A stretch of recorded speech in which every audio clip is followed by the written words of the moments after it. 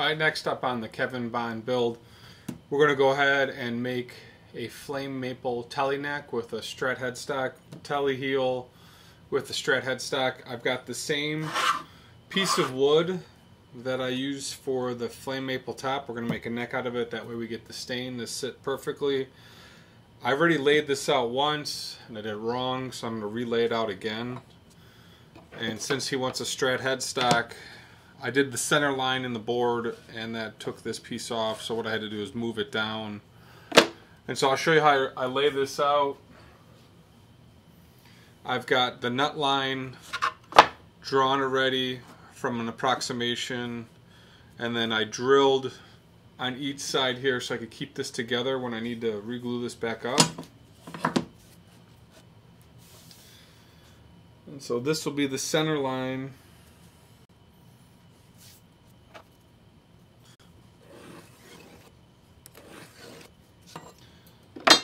That's the center line and the nut right there. We'll do that here as well. Just make sure it's drawn as dark as it can be. This is the measure twice, cut once. Glad I laid this out before I decided to do something. So that's the headstock. Right on the nut.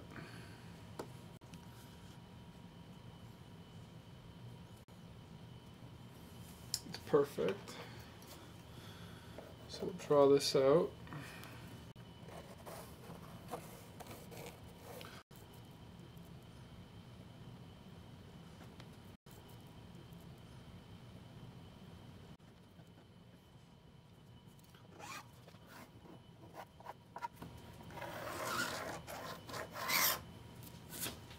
So that's the neck. Fretboard, we're all set to cut with the nut on one of my templates. He wants the truss rod to be adjustable on the top, so we've got a dual action truss rod that we're going to slot coming back up this way, and then we're going to reinforce this bad boy with some carbon fiber, and that way this neck will never move and it'll be strong as strong can be. So we're going to lay out where the truss rod route goes.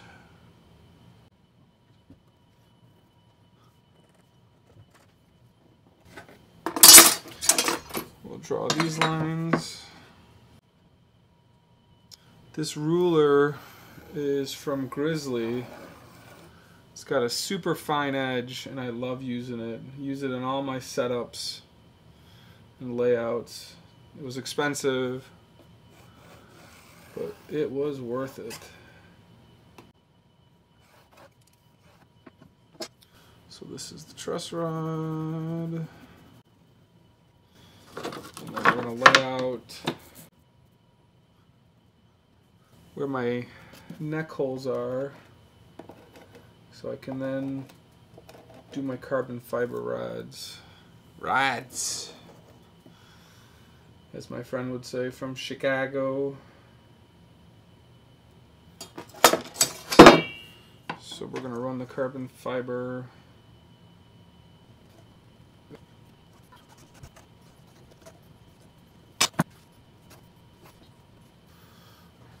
so we got this laid out, carbon fiber,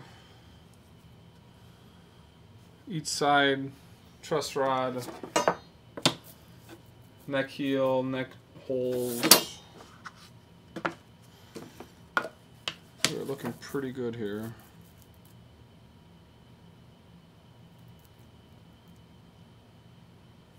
And as long as I've got my nut side transferred up, I should be pretty good. So we've laid this out, double checked everything. We're going to take this over to that tool I just built. Allow me to route straight lines relatively quickly.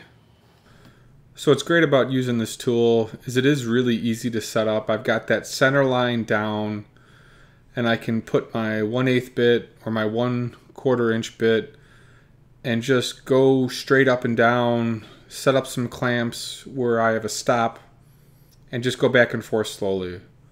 And to do this 3 times for the truss rod and then the carbon fiber rods really took maybe 10 minutes, where if I was setting up a fence, this would have taken me, I don't know, probably a half hour, an hour. So just real easy, back and forth. Make an adjustment, see how it fits. Use the plunge router because then I can check the height of everything here. And the way I do it is I take the carbon fiber rod, set the depth stop, make sure it's all aligned, and then just go back and forth a couple times, slowly lowering the bit. And it rolls so nice. Everything fits. We're going to cut the carbon fiber rod so it goes in the slot. So 1 and 2. Just got a Japanese sharp saw, cut it, fit it. Then we're going to take some 5-minute epoxy and set these in. So we're going to mix the 5-minute epoxy. We're going to put some tape down so it doesn't go all over the place. I think in the first one I didn't use enough glue. In the second one I may have used a little bit too much. But we'll get a 1/8 old piece of wood and just drip in some of this glue.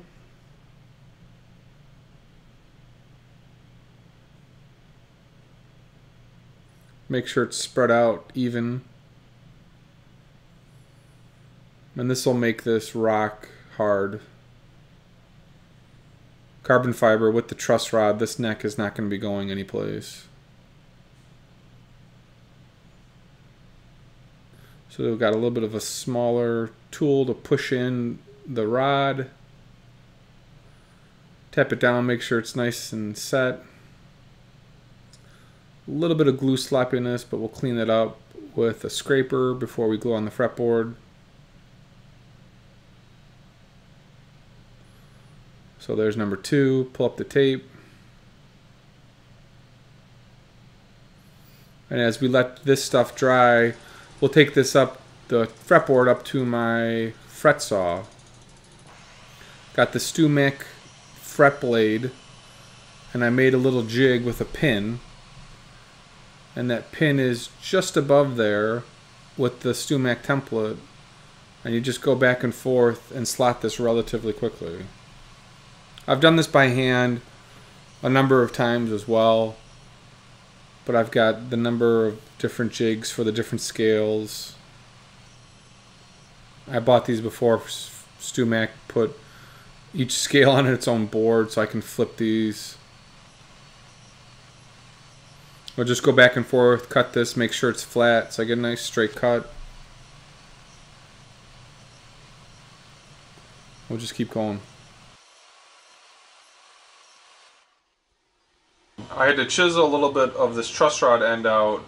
The piece with the hex is just slightly thicker, so I just cleaned it up with a chisel. This is all set up, ready to glue back on and create my magical sandwich here. I'm just going to run a little bit of tape to cover up the channel and then put some glue on, screw it in, and put it in a clamp. So I tape off the truss rod cover so that I don't get any glue down in that seam. If I get any glue there, it'll freeze up the truss rod. So just a little bit of glue. I'm going to scrape off where any of the epoxy sort of leaked out and it's not level. So got that circle shaper. I'm just going to scrape off, use some Type Bond here, get this spread out, and then we're going to clamp it. And I've got about 10 clamps. Clamp this to the edge of my board with a board on top so I get some nice even pressure. And then we'll move to drilling the neck holes and the fretboard markers. So I've got a 6mm drill bit, and I'm using my template set back up onto the frets. And we're just going to go ahead and drill each fret marker out. We're going to drill down a little bit less than an eighth, between an eighth and a 16th. And then we'll get my tuner pegs, mark them, come back with a brad point bit, and drill these out. I don't remember exactly what size the shell or tuners are, but I got the right size bit in my collection already, and we'll just drill these out.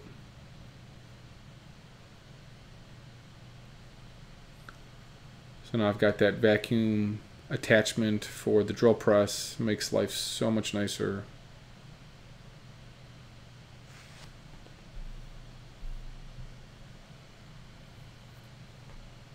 Alright, so after drilling the headstock here, I want to get this curve right for the cutback. And what I did is I grabbed a bunch of old fender necks and I played with the different contours here. So you see that contour. These feeler gauges are great. Just sort of get this set up.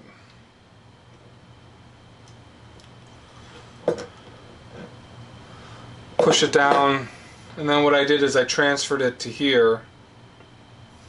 So I've got a nice line here. What I'll do is I'll cut this out now and then take this to my sander and sand this contour. So that's how that's going to look.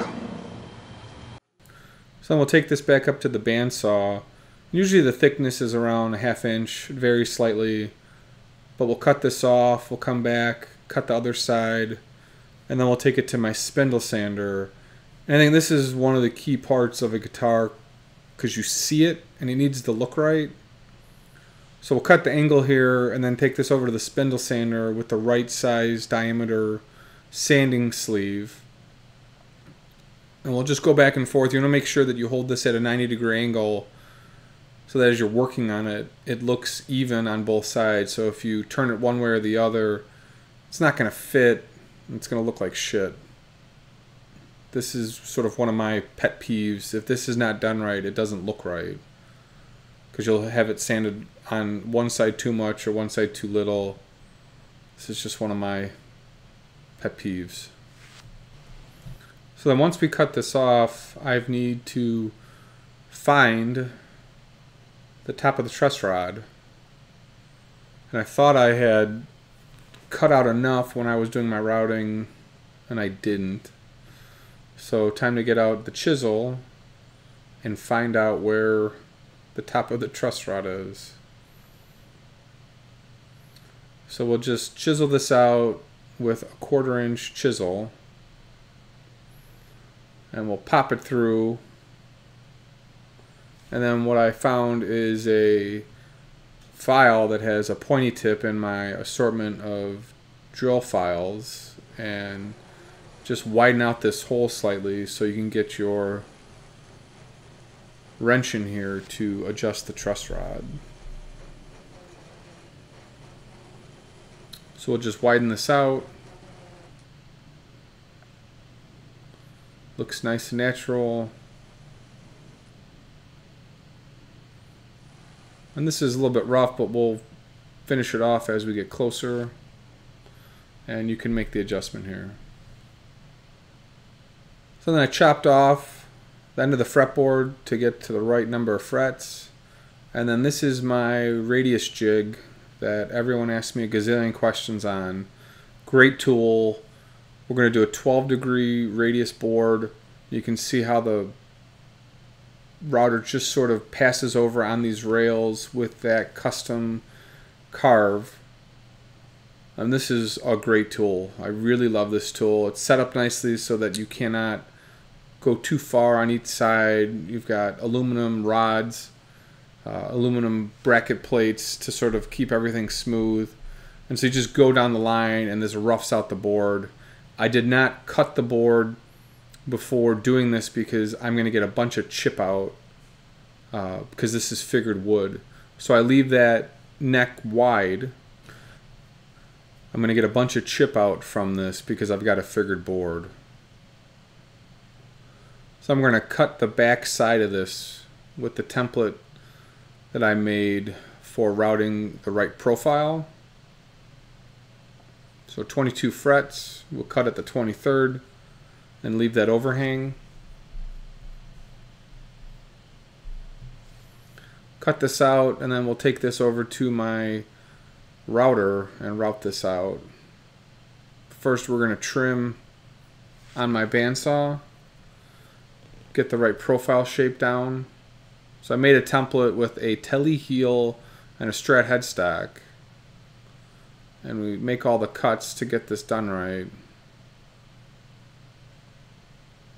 Tape on with double stick tape, and take this to one of my custom routers that I built with a 1/2-inch bit sticking out. That way I get the overhang done right and get the profile done correctly. So we're going to do about 1/4 inch each time, and then we'll just go back and pick up the bit slowly.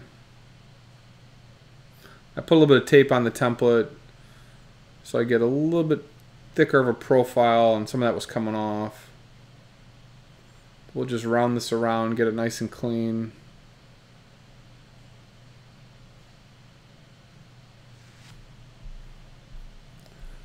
And once that's done, we'll take my 12-degree sanding beam and start with 180 grit, sand this down, and then come back with a little bit of a higher grit and fine it out.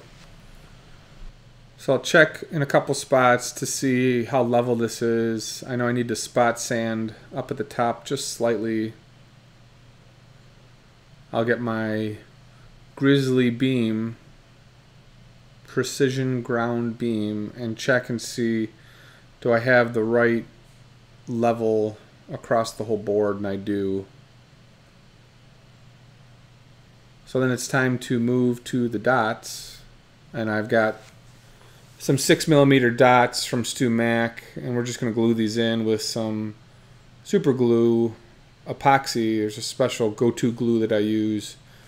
And if you go on Freddie Fretz's channel, guys, he's got a great way of making end dots with a punch process. I thought that was one of the cooler videos I've seen in a while. Check him out. He's got some great guitar building videos. But we'll just pop in these dots, make sure they're set right.